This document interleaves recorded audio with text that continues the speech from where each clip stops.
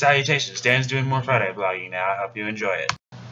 So, I told you guys I was going to give you some information about the new Avengers movie coming out in 2015, and so by Google, I'm going to do just that.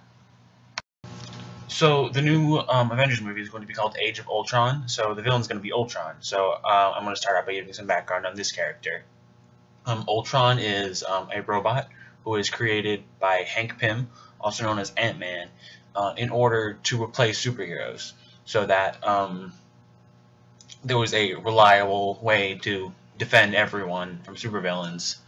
But the problem is he gave Ultron this artificial intelligence that caused him to he gave Ultron the ability to think for himself inadvertently, and then Ultron used this to decide, well, why do I need to protect the humans? Why don't I just wipe them out and then create my own species of artificial intelligence, and then I can be a genetically superior and evolutionary form of a new species that can take over the planet, and then I can do things better.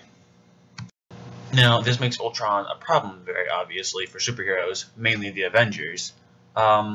And this is especially a problem because what he does a lot of the time is he makes robot copies of himself and gives them lesser versions of his own artificial intelligence, and so then they are extensions of him that he uses, and then he basically has an army of himself that he uses to enforce his own will, and he uses it to cause problems for the Avengers. However, every time he's tried to recreate his artificial intelligence, and every time he's tried to create another robot who was able to think for themselves, I know of 2 times when he's done that, and both times his creations have rebelled against him, much like he rebelled against his own creator. This was when he made himself a girlfriend. She rebelled and joined the Avengers, and then he also made a robot named the Vision, who also rebelled and joined the Avengers, and then got into a relationship with Scarlet Witch. Speaking of Scarlet Witch will also be in the next Avengers movie.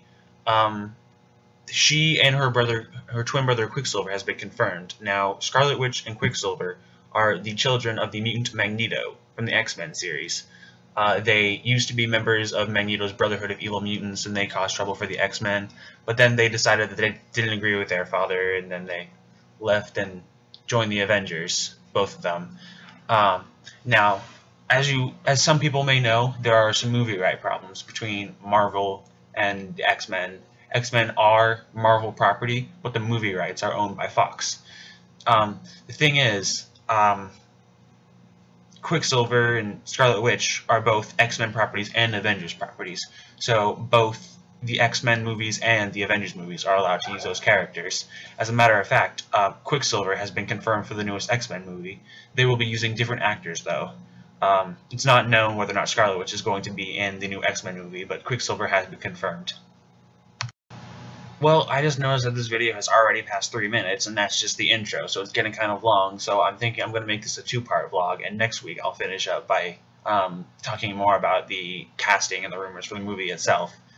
This is just going to be a background vlog, and you're going to get all the information for the upcoming, all the background information necessary to understand the rumors that we'll talk about in the next vlog.